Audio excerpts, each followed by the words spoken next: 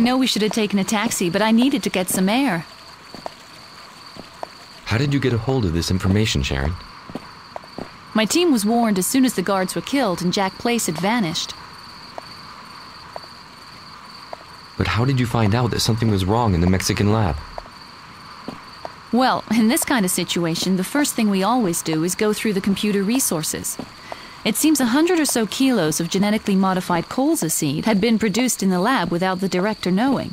Next thing you know, this illicit production disappeared, and certain files seem to have been tampered with. Who could have tried to intercept this information?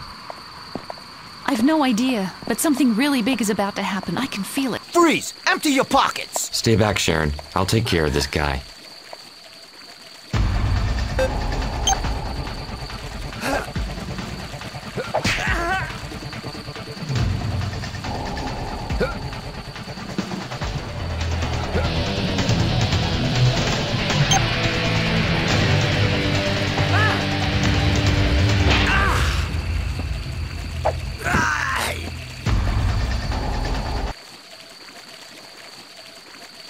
I really should have stayed home tonight.